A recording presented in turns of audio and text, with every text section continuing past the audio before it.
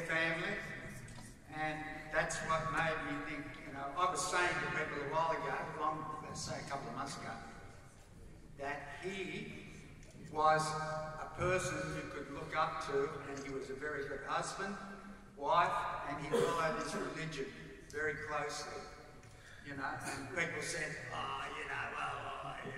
But I said, that's what he is. They said he'd be the same even if he wasn't. I said, no, he wouldn't be the same. He's the same, he is what he is now, and I'm proud of it. And because of that, I never believed that there were three, like, you know, Father, Son, and the Ghost, Holy Ghost. I mean, you know, that was a bit too much for me, but anyhow. So, I decided, after a long thought about it, you know, that this is the religion that I want to belong to. Alhamdulillah. Can you repeat after me? In the name of Allah, in the name of Allah, the most merciful, the most merciful, the most beneficent, the most beneficent. Praise be to Allah, praise be to Allah, and peace be upon His Prophet Muhammad. Peace be upon His Prophet Muhammad. I say your name. All witness. Witness that there is no God but Allah. There's no God but Allah.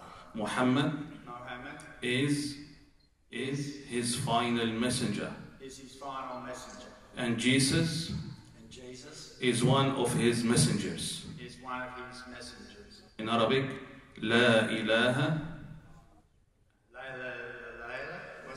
La ilaha illa Allah Muhammadun Rasulullah.